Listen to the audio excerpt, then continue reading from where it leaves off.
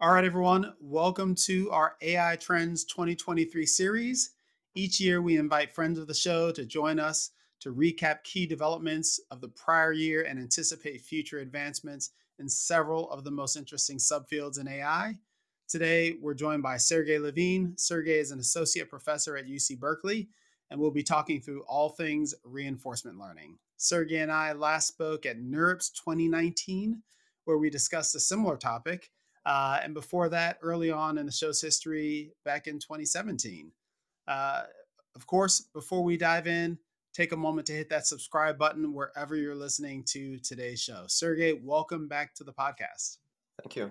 It's great to have you on the show once again. Looking forward to talking about an exciting year in reinforcement learning. I'll refer folks back to our prior shows for your full background, but why don't you take a moment to share a little bit about what you're working on? Yeah, sure. I'm an associate professor at UC Berkeley. I also spend some of my time at Google.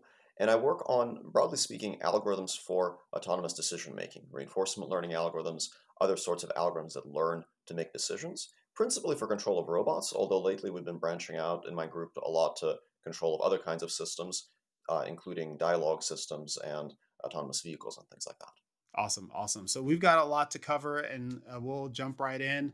I think you hinted on one of the biggest things happening in reinforcement learning this year has been the broad application of RL to language models, and I think that's one of the first topics we want to dig into. Take us through some of your thoughts on what's happening there. It's kind of a funny coincidence, actually.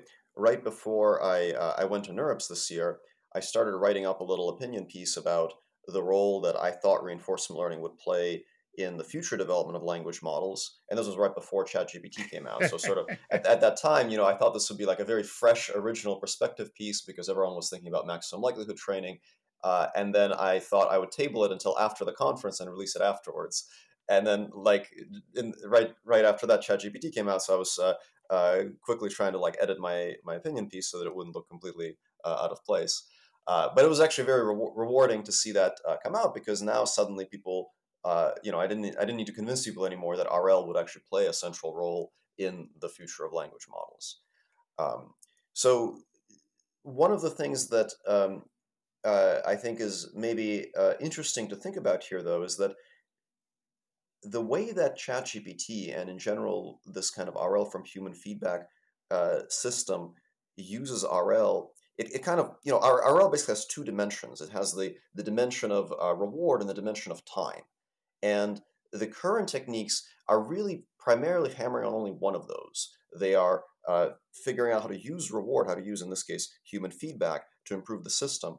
But RL also gives you the other dimension. It gives you the ability to reason about sequential processes. And that's something that has been done somewhat in prior work, but isn't sort of the central focus of the current methods. And you would think that dialogue systems could greatly benefit from incorporating the sequential element in as well. Absolutely, yeah. And in fact, if you go in and you start playing around with the ChatGPT, you will notice some of the things that are actually shortcomings that come from an inability to reason about sequential processes. So um, essentially, what these RL from human feedback systems do is they optimize each response that the model produces to maximize its estimate of human preference. But when we talk to each other, especially if we have a more goal-directed dialogue, like maybe I'm trying to buy a house from somebody and I have a negotiation, right? My goal is something at the end of the conversation. So I might say something now that is not necessarily the optimal thing to buy the house right now, but it might be good to elicit some information, which I will then incorporate, change my strategy around a little bit, and then achieve my goal better at the very end. And that's something that the current thing that ChatGPT at least will not do because it's not optimizing for that. But in principle, RL could optimize. Can you give a more concrete example of that? Because I think when we think about ChatGPT, and one of the things that it does, a lot better than playing around with GPT-3, for example, is this idea that it's kind of adding the conversation history into the prompt, and so it kind of seems to remember and have some sequential awareness to it.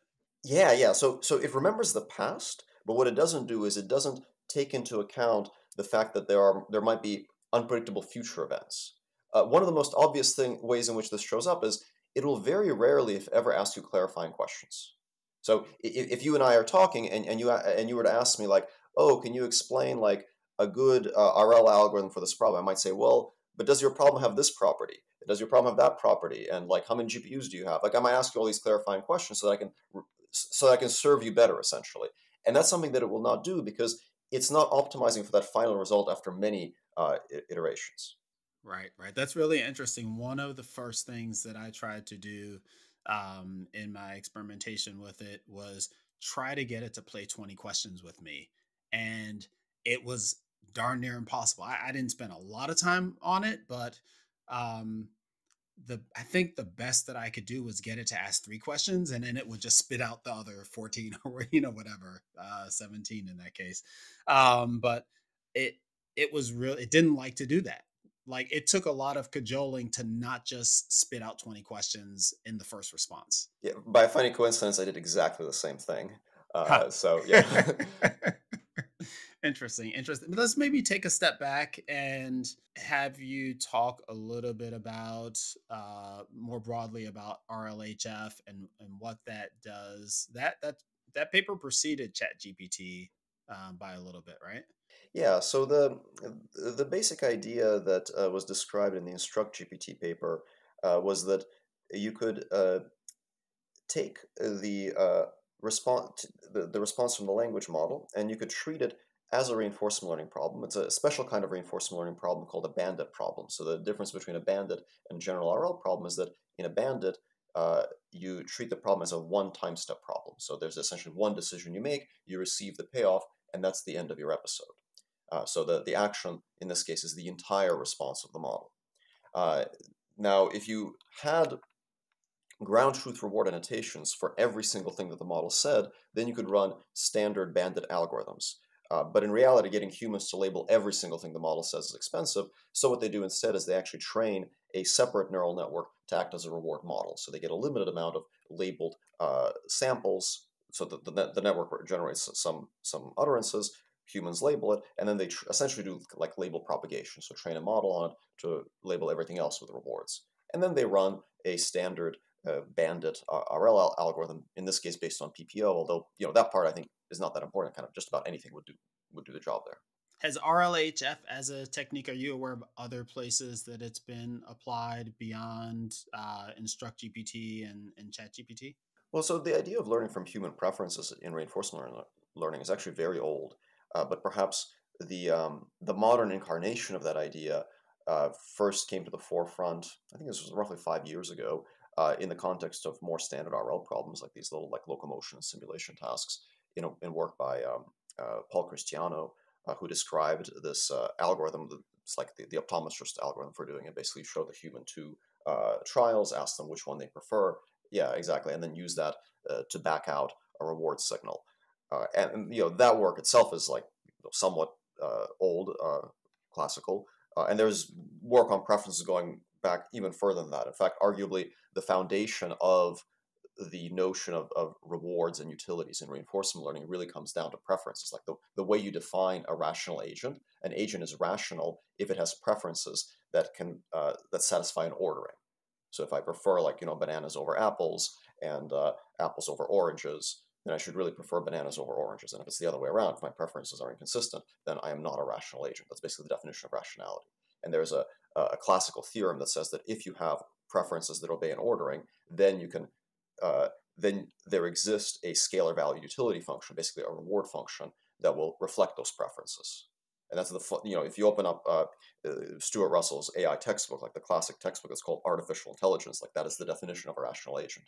Do you think that the enthusiasm around ChatGPT and the fact that RLHF is a big part of its creation, do you think that that will lead to a broader investigation of places to apply that type of preference gathering and propagation across different types of problems?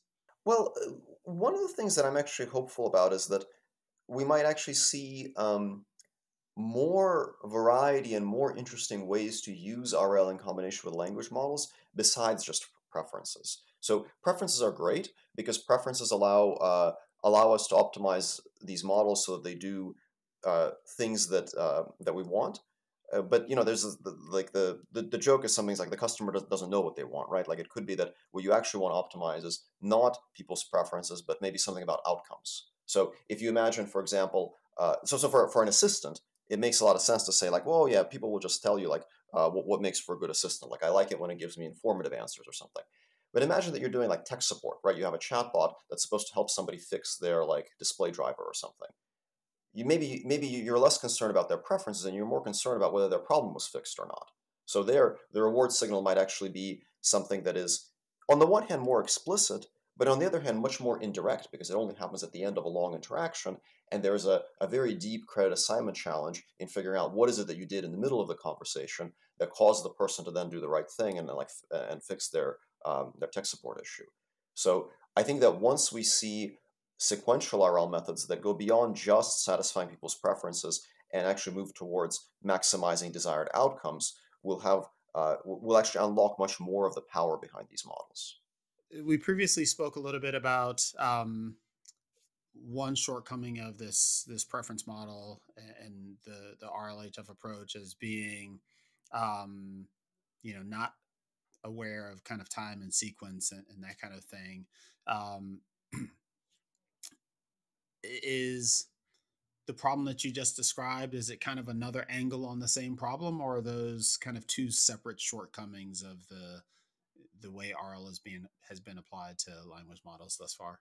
Yeah, it's another angle on the same challenge that essentially here's one way that we could think about it. A language model, we call it a model, like that means that it's modeling something. So one question we could ask is, well, what is it modeling? In some very literal sense, a language model models the keystrokes that humans press on keyboards, because that's how all the text on the internet is generated.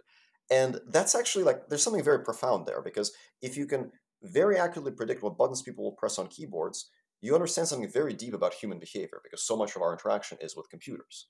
So if a language model really understands how people will act, how people will behave, then it should be able to utilize this understanding of those patterns to do a really great job of achieving conversational goals. And I think we've only scratched the surface of the potential for that. Because right now, the preferences stuff, the supervised learning stuff, it's really trying to get these models to act more like people, to sort of mimic people. But I think they can do a lot more than that. They can actually use their deep understanding of the patterns in human behavior to be much better at achieving end goals. And there's naturally like a little bit of a nefarious undertone to that sometimes, but there's also something very good about it. Like if you can be a tech support agent that optimizes for minimizing human frustration, that's a really good thing. If you can be, an AI-enabled teacher that gets students to patiently listen to a lesson, that can be a really powerful thing. And I think that we haven't unlocked that potential yet, but with some of these technologies that are coming to the forefront, I think we're getting closer and closer to that. We'll talk about some of the research that has been done and published that you think will help us get there. Yeah, for sure. So um, there has been research on sequential decision making with language and various kinds of language models actually for quite a while. It hasn't been at quite the same scale as the recent human preferences work that everyone's more familiar with. But for example, we could go back to there's some work that I actually found very inspiring a few years back by Natasha Jakes, back when she was at MIT. So she did some work that actually applied, at that time, very early offline RL algorithms to very early language models. Like in some ways, this is the danger of being ahead of your time, because back then the language models were pretty immature and the RL algorithms were pretty immature. But she had some work that put them together in a very interesting way. She actually built a chatbot that would optimize not human preferences, but actually human sentiment. And there's a very subtle difference, because preferences means a person says, you should say this and not this. Sentiment means a person responds to you positively.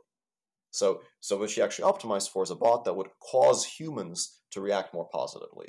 And it was actually kind of interesting in her work. Some of the examples, in some places it would just be like a very like upbeat, very happy bot. Like it would just say things that were very positive, very friendly.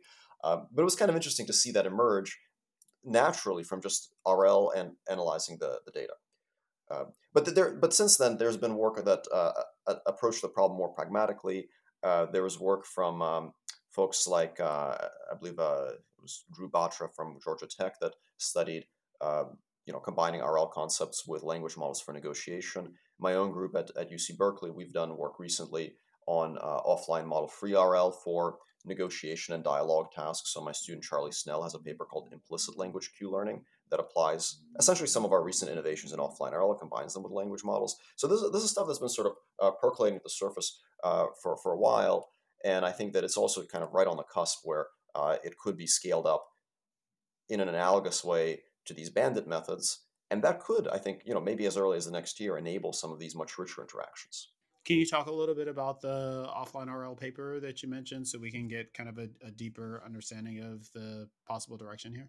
So the idea in our work, this was led by Charlie Snell, was that instead of viewing RL with language models as this bandit problem where you optimize for the highest reward utterance, you can instead take it to the other extreme and view every single token as a decision.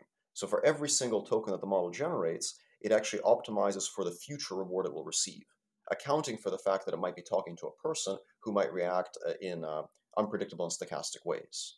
And is this across a series of dialogue exchanges or tokens within a single utterance or turn? Yeah, so it's across the entire dialogue. So token by token, some of the tokens are produced by the model, some are produced by the human, and just because of how the data is structured, the model can tell that okay, it's all lines of dialogue. So if the next token is the model's choice, then it knows that, and if it ends the line, then it knows that the next token will come from the human.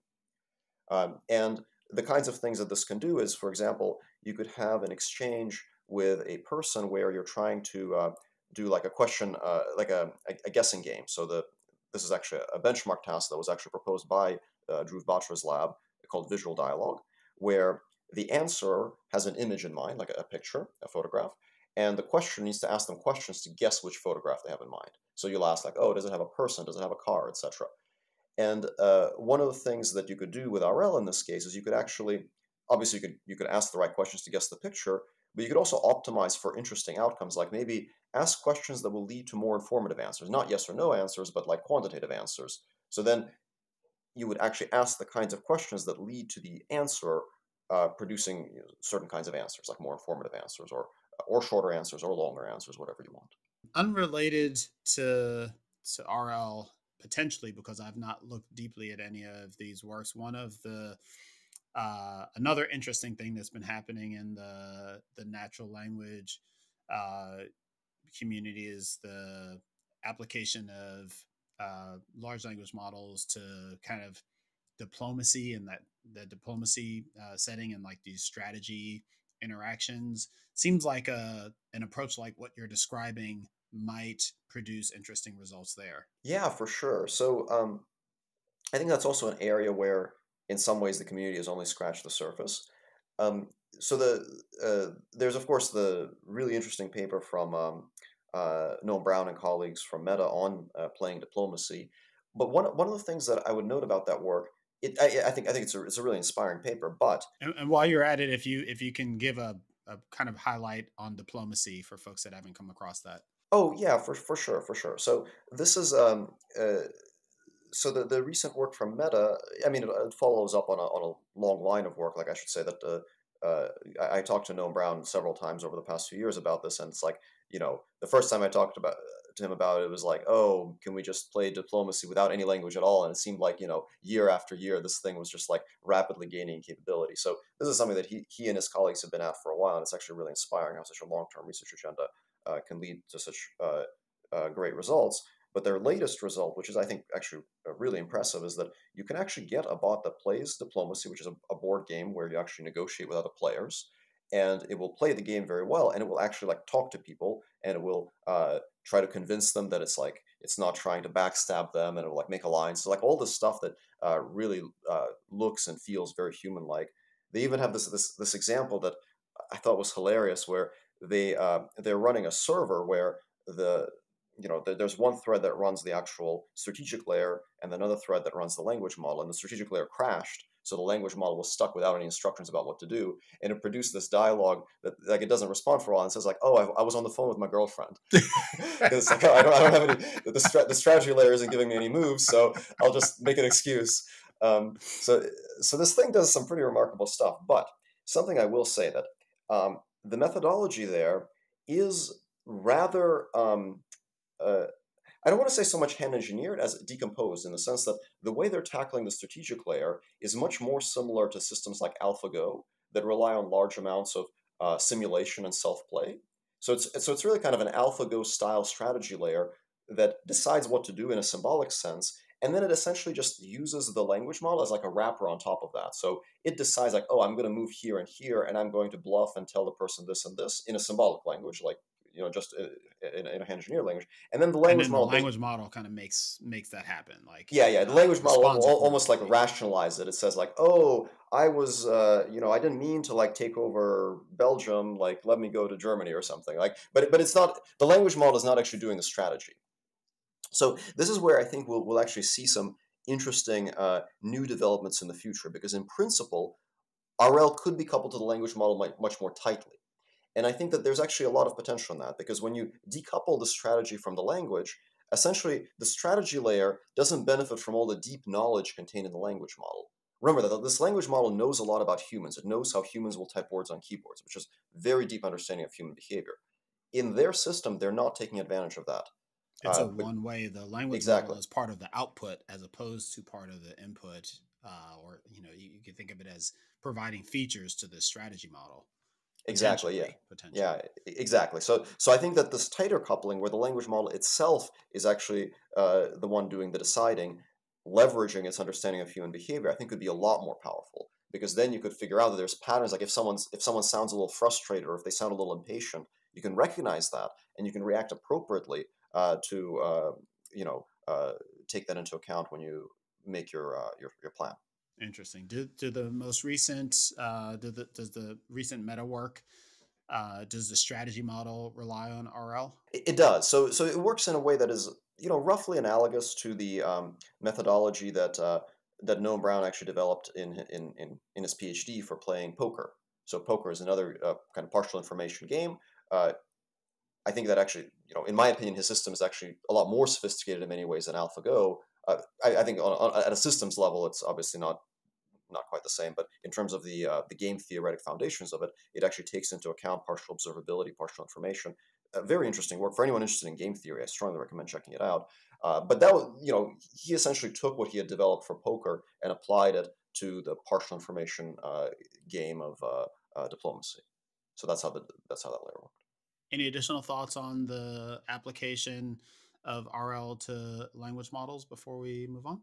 I think one more thing I might mention. This is perhaps a little bit of a tangent, but I think it's something that's quite important. That as we bring in more decision theoretic tools like RL into language models, I think another thing that we have to be very thoughtful about is how to address the problems of reward specification and also problems relating to the behavior of these language models in regard to things like deception and manipulation. And I think that that there's a lot of work on this topic, but I think that especially once RL comes into the picture, we might have a lot more tools at our disposal to define like what does it mean for a model to be honest, what does it mean for it to be manipulative, deceptive.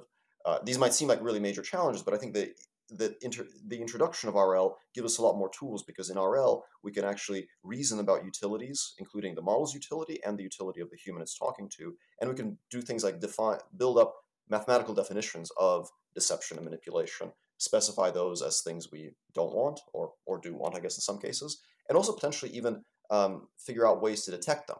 So if you can define what it means for a model to be manipulative, you understand its objective, you can figure out like, oh, this model is saying something to me, but based on its objective, it actually has an incentive to do something deceptive, and maybe that's something that we can formalize a lot more in the coming years. Can you talk a little bit more about how RL as a tool set can help with that? And maybe if there's an example or other work that you can refer to. I think of RL as more of this tool for kind of driving exploration and reward attainment, as opposed to something that's kind of defining these, I don't even know the best way to say it, to kind of defining these objectives or characterizing, um, different outcomes.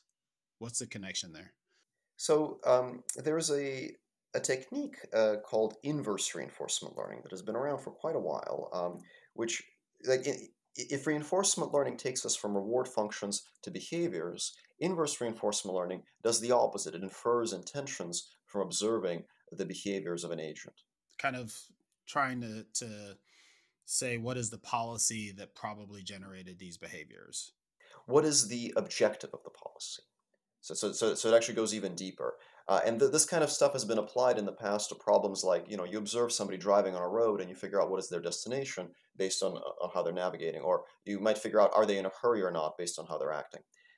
So these things, inverse reinforcement learning has always been considered a harder problem than reinforcement learning because inverse reinforcement learning sort of requires almost like a mental simulation of what different objectives would, well, what kind of behaviors different objectives would lead to. And then you look at someone's behavior and you say, well, based on my predictions, like this is probably their objective. And so therefore, if you want to do inverse RL, you need to at least be able to do forward RL. But once we can do forward RL effectively with language models, it's not inconceivable that we could also do inverse RL. And when you're talking to a bot, or maybe you don't know who you're just talking to a person on the internet, perhaps you can then infer some guess as to their intentions, and that could be really helpful if you want to detect that you're interacting with a potentially deceptive or manipulative bot. Mm-hmm.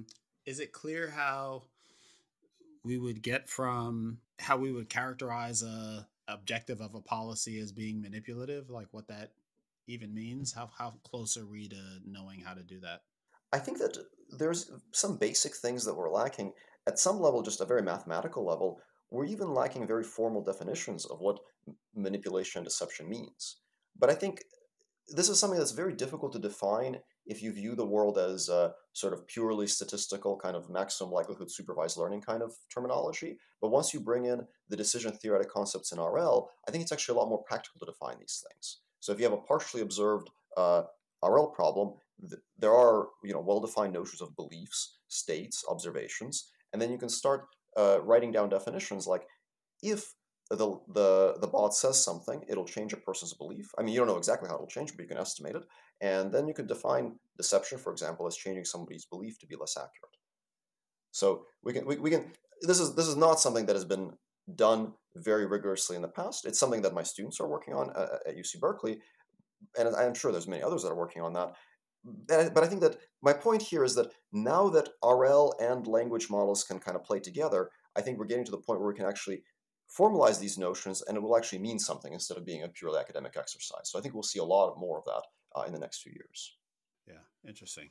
Um, Maybe bridging over to some of your traditional work or the space that you've traditionally focused on, um, the kind of emergence over the past couple of years of foundational models and pre-trained models on the language side is kind of driving a desire to apply that idea more broadly. For example, in robotics, can you talk a little bit about what you're seeing there? Yeah, for sure. So um, I mean, in some ways, the notion that large data sets in general, broadly reusable models could have a transformative effect on robotics is also not entirely new. So, Abhinav Gupta, professor at CMU, uh, myself, many of my colleagues, we've been working on these kinds of things for quite a long time, including things like collecting large amounts of data with many robots working together and things like this. But I do think that in the last couple of years, there's been basically a lot more of the robotics community has bought into that as a concept, as a way that we should approach robotics problems, in large part, of course, inspired by the success of that recipe in fields like natural language. But something interesting that I've observed over the past year is that um, there are a number of different kind of clusters emerging in terms of how people think about that problem. So I think that a lot of folks are in agreement that large models trained on very broad, multimodal, or embodied data can have a transformative effect on robots. That if you have a model that really understands how to interact with the world, how actions affect images, and how to interpret human commands, that's great. But then the big question is, where do you get it? And this is where I think there's a few different philosophies. I have my own perspective, but I could give maybe a balanced or only slightly biased view of the of the picture. And probably the two main schools of thought here, which are not mutually exclusive, but they are a bit distinct. On the one hand, there is the school of thought that says data from robots is expensive and hard to get.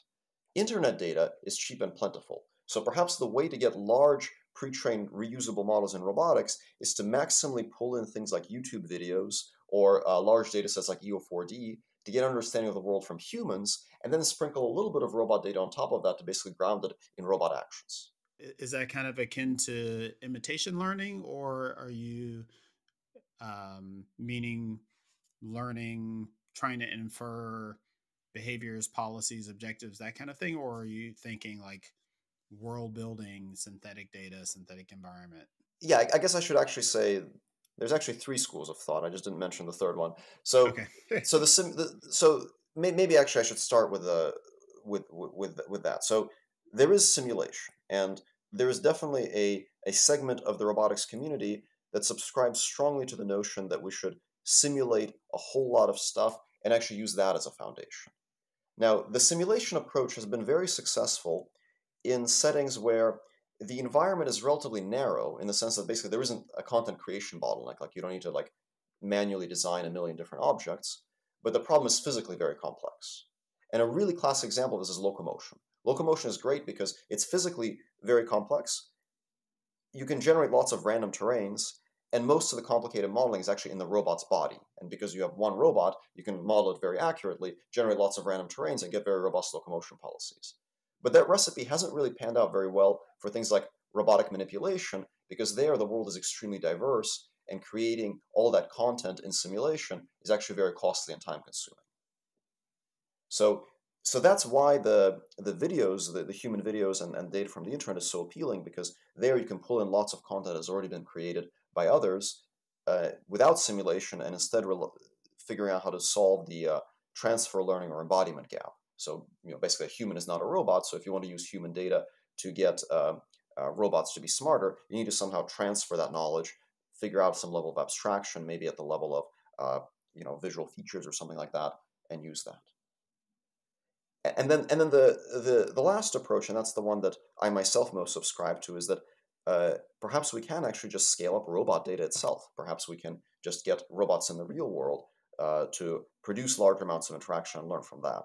This is something that many people are skeptical about because it's so costly right now.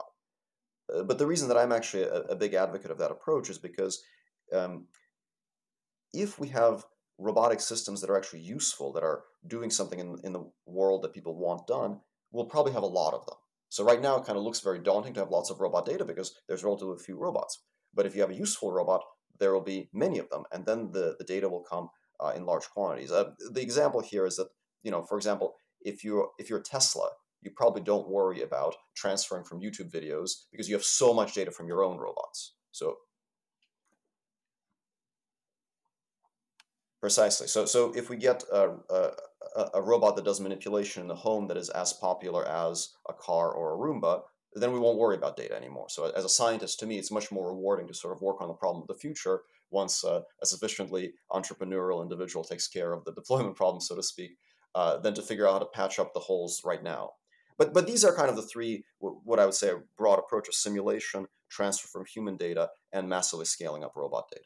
And it's not, I would say, in all fairness, it's not clear right now at the end of 2022 which of those will be the most impactful and the most important.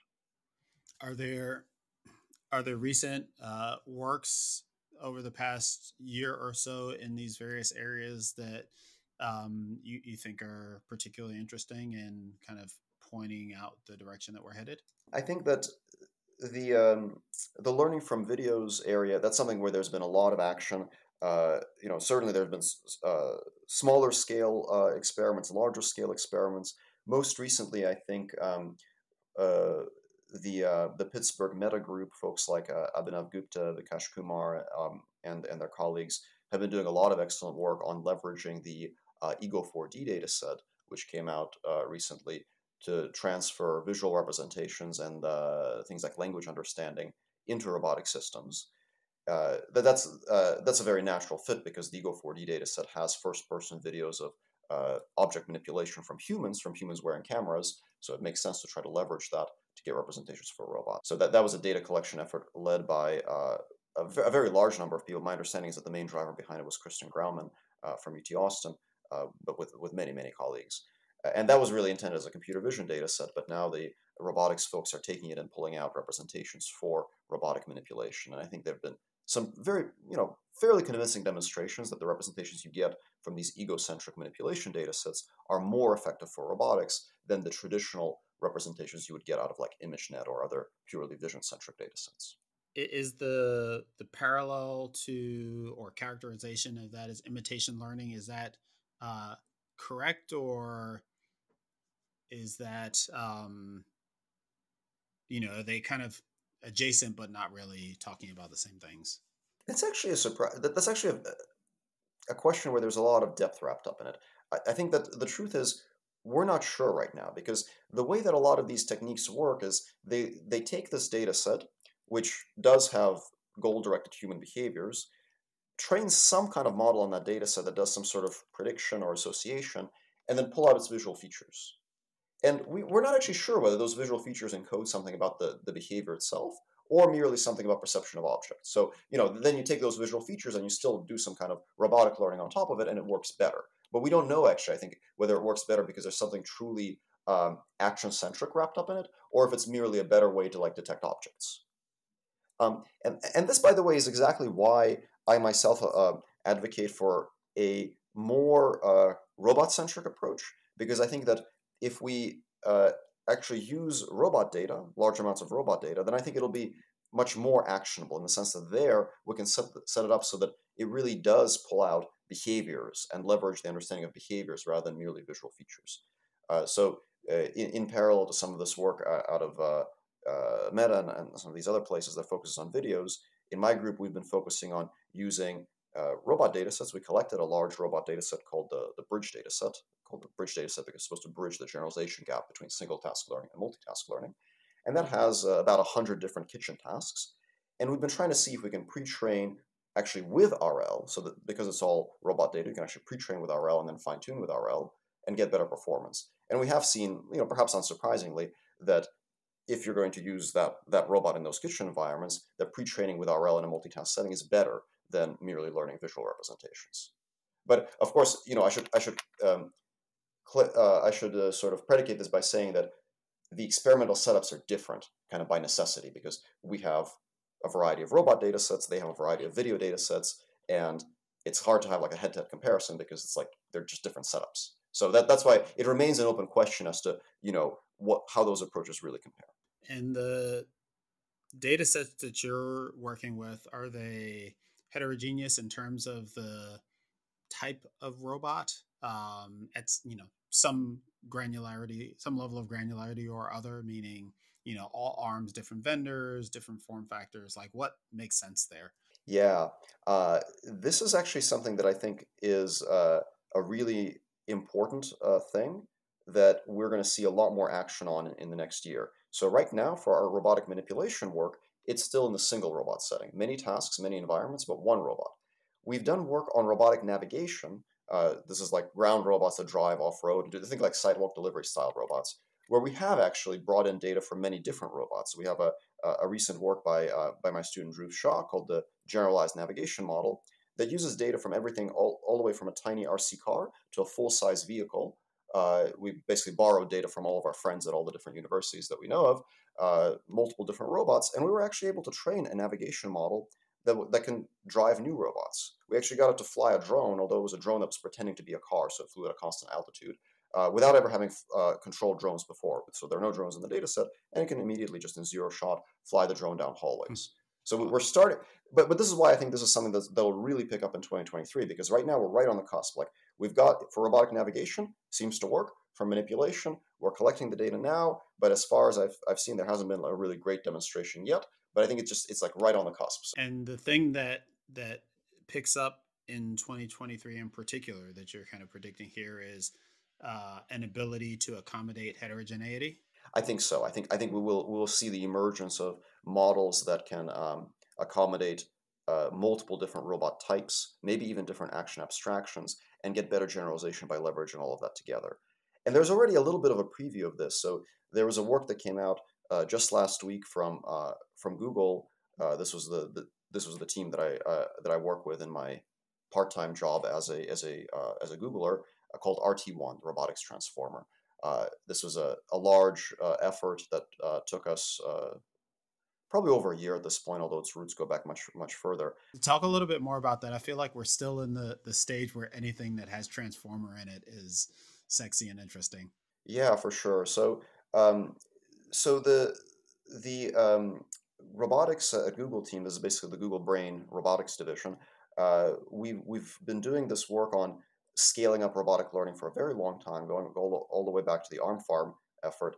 But most recently, what we've done is we've scaled up imitation learning to a massive degree. So there are, if you go into our offices in Mountain View, you'll see that there's robots in the kitchen. You go to get a snack in the kitchen, and you'll be waiting in line behind a robot because it's busy learning how to pick up snacks, typically under teleoperation.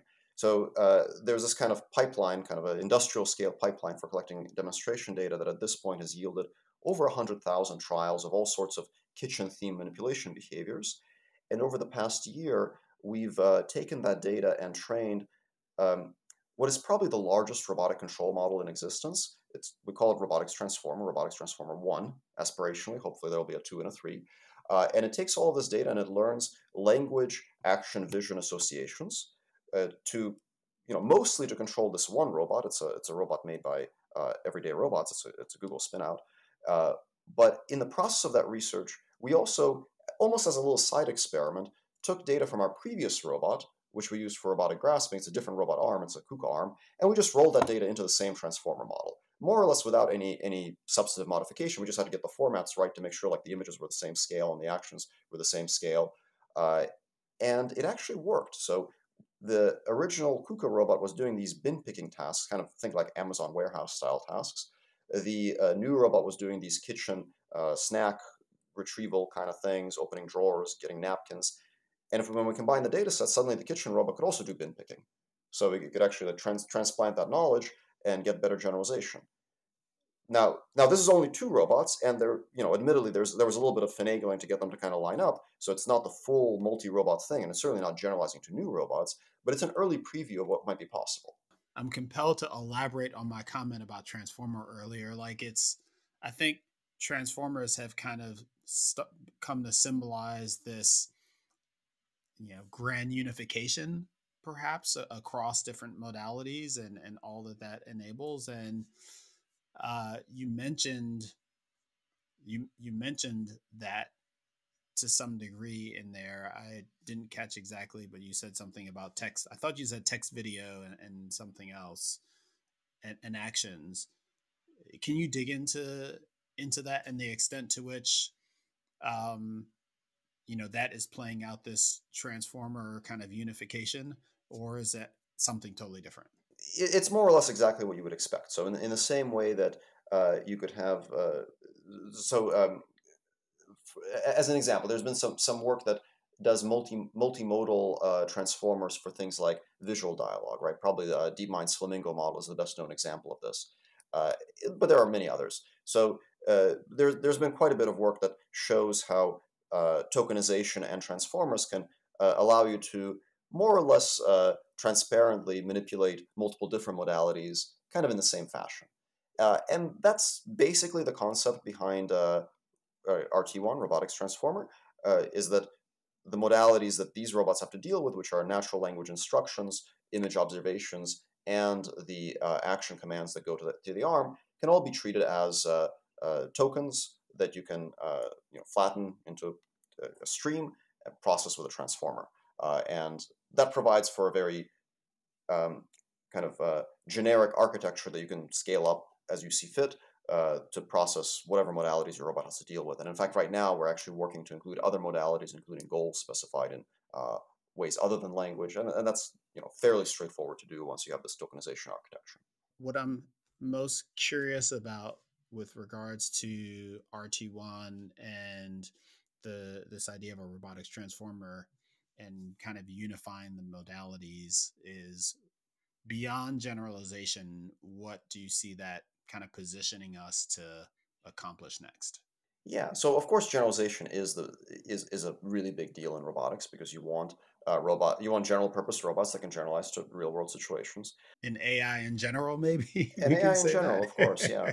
But I do think that there's another point here that is something that we'll probably see a lot more progress on in the coming year, which has to do with how the knowledge contained in language models, the traditional kinds of language models, the ones that are trained on natural language, can inform the behavior of um, autonomous agents, including embodied agents like robots. And I would say it's probably fair to say that over the past year, there's been a lot of excitement about this, but probably the work that we've seen come out is really just the very early steps. And I think that that's something where we'll see a lot more progress. And there's some deep questions there that have to do with the fact that language models, they really do understand something about what goes on in the world, but their understanding is um, lacking in many places. And there's some deep scientific questions on how to marry that knowledge base with embodiment, with an understanding of cause and effect in the real world, with physical interaction. Uh, Essentially, the language model can bring to the robot some sort of deep understanding of the semantics of the world.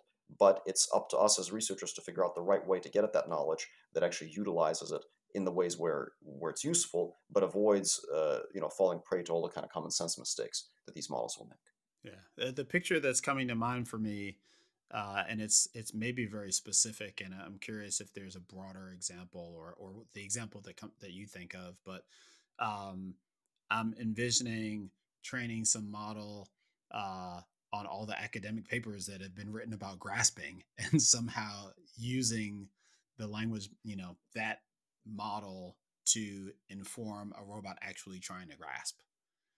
Is that along the lines of the kind of thing you're thinking, or?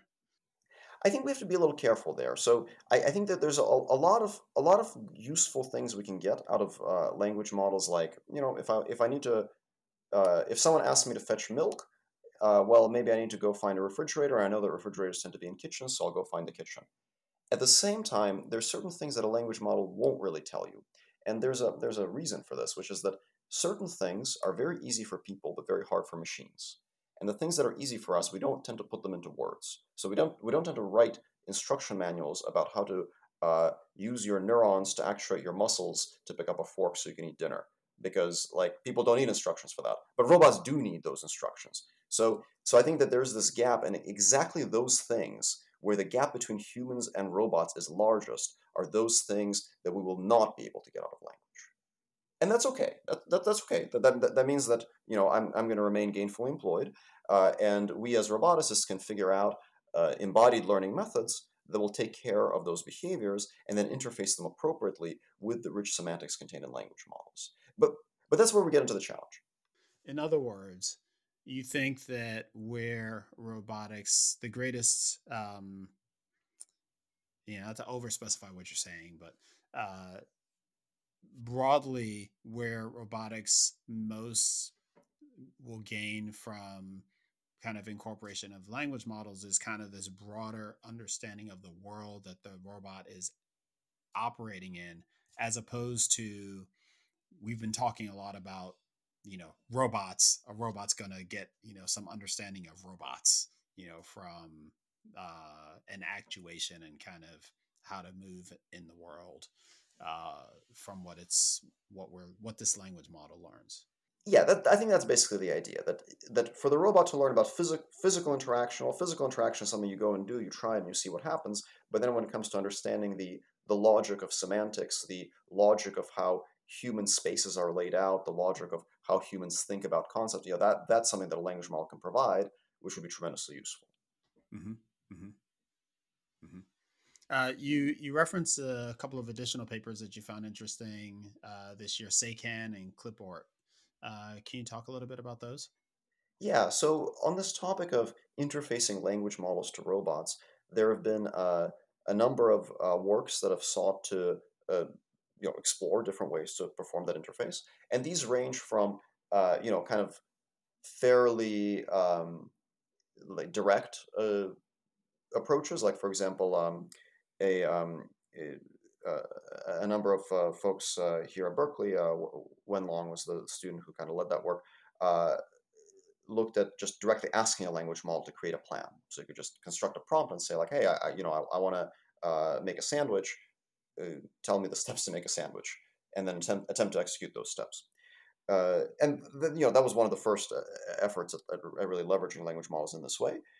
But I think it also revealed many of the shortcomings that, like, yeah, like the grounding, the physics, and the perception is not quite there. Um, so at Google, we had some work. This was the Sekan paper that looked at exploring deeper ways to interface language models and physical interaction. And the particular idea that we wanted to explore is whether RL can actually provide a way to facilitate that grounding. And in particular, not RL policies, but actually RL value functions. So a value function looks at the state and it says, can I do this task? So if you have a high value for a task, that means that in that state, you believe the task can be done. And what we try to do is we try to use these essentially as affordances. So you have 20 tasks you can do. You look at the current world and your value functions predict, oh, 5 of these tasks are possible. So the world has affordances for those 5 tasks. And then you ask a language model, I want to make a sandwich, what do I do? And the language model gives you a bunch of steps. But some of those steps you can't do right now. The current state might not have that affordance. So what you do is you actually combine them. You take the affordances that are predicted and the steps the language model wants to execute, and you intersect them to find the ones that are both possible right now and that are semantically meaningful. And that now provides you with the ground. So that worked a lot better for us. And I think that perhaps in some ways this is actually only one step in that direction, because you could imagine multi-step versions of this where you might have a learned predictive model like a world model that is more about the physics and the perception, and you would couple it to the language model to essentially decode sequences of behaviors that are both physically feasible and semantically meaningful. And I think we'll see a lot more research along those lines in the next little while. Awesome. So, RL and language models, pre-trained models for robotics. Um, yeah, I think the last time we spoke, we spent a lot of time talking about offline RL. And one of the things that was exciting about that field is just this idea that we've been collecting a lot of data. We want to use that data to make intelligence decisions, and developing policies using these kind of emerging offline RL methods was kind of a promising approach. Have we seen much advancement in that field this year? Yeah, so I think last time you and I talked was might have been 2019. So in the intervening time, offline RL is an area where we have seen a lot of progress. So uh, the relevance of this, of course, to our discussion up until now is that whether it's for language, dialogue systems, robots, these are all areas where you can get lots of prior data, right? So certainly for dialogue, you get lots of data of humans talking to humans. For robots, you can load up videos or data from robotic experiments we've done in the past. So these are all areas where offline RL is a really big deal. And one of the things that has happened over the last few years is that we as a community, I think, have really nailed down a lot in terms of the theoretical foundations of offline RL. And I would say that compared to 2, 3 years ago, we understand much, much better how to build effective offline RL algorithms. All the way from theoretical foundations to practical methodology. So in terms of the theory, there has been a tremendous amounts of progress from many RL researchers developing a deep understanding of how offline RL works and also how it doesn't work in some cases. So there's been some negative results, impossibility results from folks like Sean Kakade and his collaborators that show that in some circumstances it's very hard.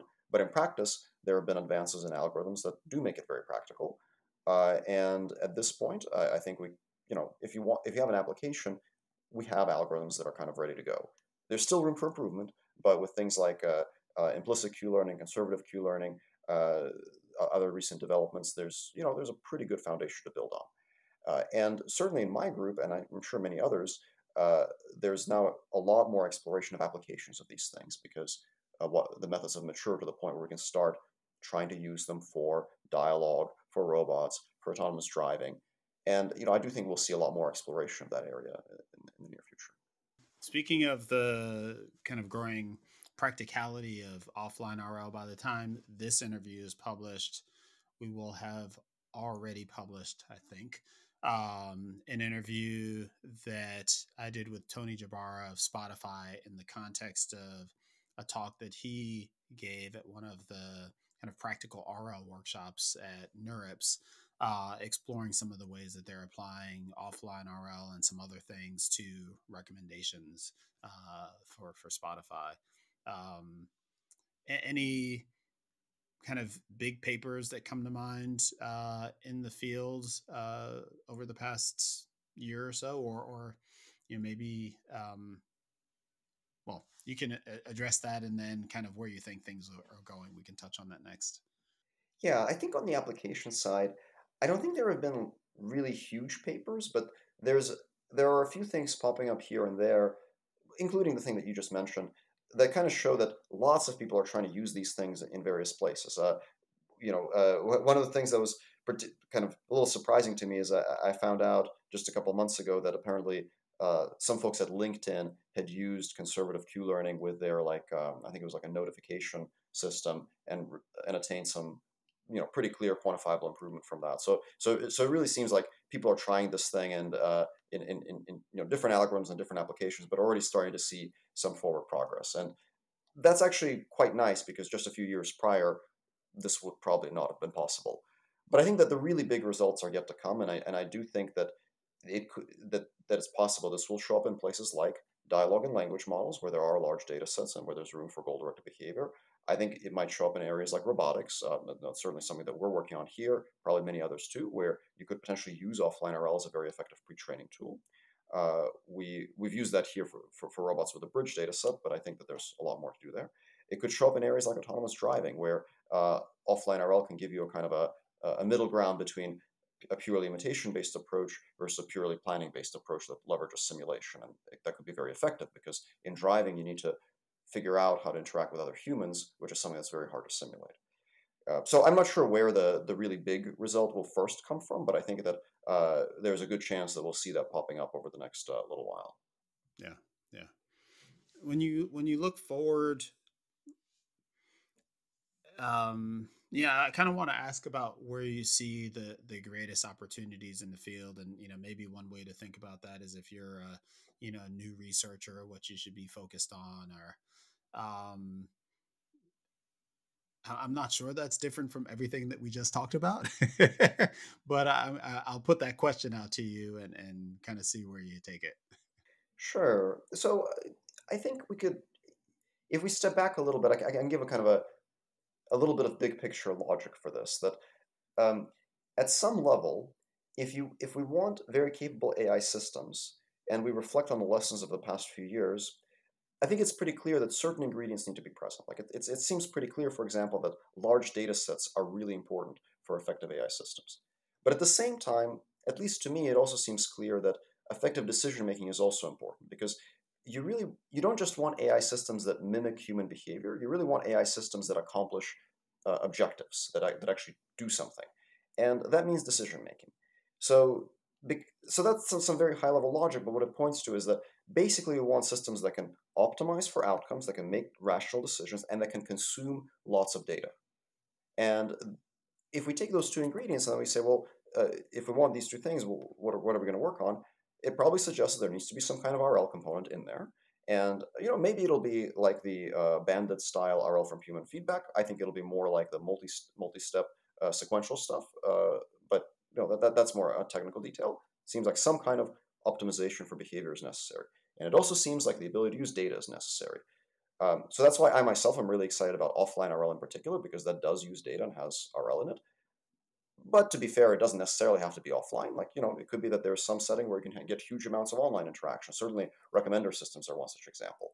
Or it could be a setting where maybe the methods look more like a model learning prediction followed by planning. And that's certainly a very valid way to approach it. But as long as there is optimization for rational decisions and the ability to consume large amounts of data, those are, I think, the key ingredients. And I think for folks that want to get into studying some of these problems, there are a lot of opportunities, from dialogue and language models to robotics, autonomous vehicles, all the way to to the more industrially relevant things like recommender systems, things like that. So I think if the ingredients are there is data, there's a lot of it, and there is an ability to inject rational decision making, that's a good area of study. One of the things that historically, um, and maybe it's not in the rearview mirror fully yet, but has kind of plagued RL is just fragility and challenges with reproducibility and just the difficulty in getting it working, difficulty in kind of writing down reward functions, like all of these things. Do you think the do you think that the kind of change in setting and like focusing on offline as opposed to online has shifted that a little bit and kind of, yeah, made it more readily applicable and address some of those issues? Or do you think that kind of solving those problems is yet ahead of us? And do you foresee um, that RL becoming easier to apply, in the near term future? I think that this is actually an area that used to be extremely difficult to deal with because not the problem I think is not just that RL was hard to use and fragile, it's that we didn't really understand exactly why. And I don't think it's that we've made a ton of progress in solving that issue, but I do think we've made a ton of progress in understanding why, uh, and a little bit of progress in solving it. So one of the things that maybe is going to be under the radar for many folks, but in the core RL community, it's something that I think quite a few people are excited about, is that I think we are actually approaching an understanding for what the heck is going on. And What the heck is going on in general, or what the heck is going on when it is not working? what the heck is going on when it's not working. So here's one hypothesis, and I do want to preface this by saying that this is not, this is stuff that's still up in the air. There have been a few papers that have come out, from my group, from Shimon Weizen's group with a student Clara Lyle, from some folks at DeepMind. There's, a few folks that have approached this, but there isn't a definitive answer. But it seems plausible that the answer looks something like this. We can go back to uh, first to a more basic question about supervised learning, which is how is it that we can train models with a huge number of parameters and not overfit catastrophically? Seemingly a completely unrelated question, but it actually connects deeply to this. And it's something that that machine learning, deep learning practitioners kind of don't really worry about because, like, hey, the thing is working. But theoreticians, this keeps them up at night. Like, they are freaking out about this. What the heck is going on? We're breaking like the fundamental law of machine learning by training giant models, and they don't overfit. So the dominant hypothesis is that there's some kind of implicit regularization effect that happens when we use stochastic gradient descent and deep nets. And it's in some sense that effect has been sort of saving our bacon for the last decade by allowing us to train these giant models without overfitting. And lots of folks have constructed various mathematical models for what that effect could be. There's some very good hypotheses coming out now from the deep learning theory world. But then it seems like in reinforcement learning, what might be happening is that magic that makes supervised deep learning not crash and burn might not actually be working the way it should. Because RL is not gradient descent. If you're doing value function learning, it's a fixed point iteration. It's not exactly gradient descent. And we thought for a while that it's like kind of close enough. Like, don't worry about it. Well, maybe that was actually a mistake. Maybe we should worry about it. And there have been a few results from a number of groups, including from ours, that provide different mathematical models that do actually show that you can set up your assumptions carefully and get a result that says supervised learning will work, RL will not work. And perhaps this offers us a hint for what the cause of that fragility is. Is it fair to say that the magic isn't gradient descent, but all of the hacks and tricks and things that we layered on top of gradient descent? I mean, gradient descent started not working with exploding gradients and all that stuff, and you know we've come up with dropout and cyclic learning rates and a whole bunch of crazy like incantations that kind of makes it work consistently now. Is it just that we haven't figured those things out yet for RL? I think that is probably at some level the truth, yes. Uh, and I think that certainly some of the incantations from supervised learning do help a ton in RL. And in our own work on scaling up offline RL methods, we have found that if we're a little careful in using uh, the right architectures, ones that are bigger than one would think are appropriate for the problem, have better gradient flow, and are a little careful in setting things up, things can work way better. And sometimes those choices are not exactly the same as the supervised learning choices, but they're kind of in the same wheelhouse. But at the same time, I do think that more deeply understanding the theory, the cause behind the instability, might give us a little more guidance. I mean, in the end, practical machine learning always comes down to tricks and kind of empirical prowess, but a little bit of those theoretical foundations might help point us to where we would expect those tricks to come from, the degree to which they're the same as supervised learning, and the degree to which they're different. That's something I'm actually pretty excited about, and I think that it's flying under the radar a little because these are like very technical things. But I think it, you know, as someone who's like really deep in the RL world, I guess I haven't been this hopeful in a while. Let me put it this way. Awesome. Awesome. Can I press you for your top three predictions for 2023? I think my predictions are necessarily going to be a little aspirational, but what I would hope for is that in 2023, I think I'm very hopeful that we will see RL with language models go beyond the single step setting and really optimize for long horizon goals in an effective way at scale so that we can actually get language models that interact with humans and optimize long horizon objectives. I'm very hopeful that we will get some kind of robotics model that can be used by other people in the sense that right now, if we develop a robotics model in my lab, it'll be used in my lab. If Abhinav Gupta develops it in his lab, he'll use it in his lab.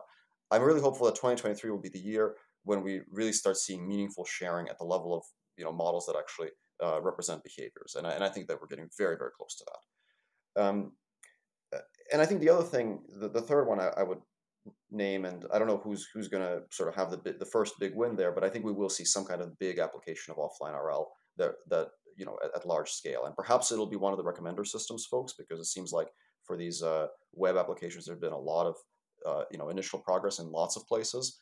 Maybe it'll be for language models, or maybe it'll be for robotics, and I think in the long run it'll be all of these, but we'll see who comes out with something truly impressive first.